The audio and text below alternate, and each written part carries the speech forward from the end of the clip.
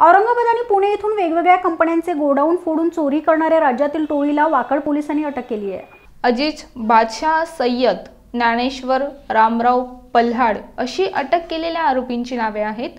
7 मे 2019 रोजी जीवन Snehanjali retail प्रायव्हेटेड limited या कंपनीचे रघुनंदन मंगल कार्यालयाच्या मागे ताडवडे येथे असलेले गोडाऊन अज्ञात चोरट्यांनी फोडले।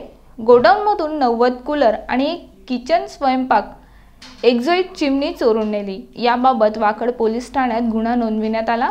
वाकड पोलीस याबाबत तपास करत असताना पोलीस नाईक विक्रम कुर्दळ आणि प्रमोद कदम यांना माहिती मिळाली की या गोडाऊनमध्ये औरंगाबाद येथे राहणाऱ्या चोरट्यांनी चोरी केली आहे। त्यानुसार वाकड पोलिसांनी औरंगाबादमधून तिघांना ताब्यात घेतले। त्यांच्याकडे चौकशी केली असता त्यांनी ही चोरी केल्याचे मान्य केले।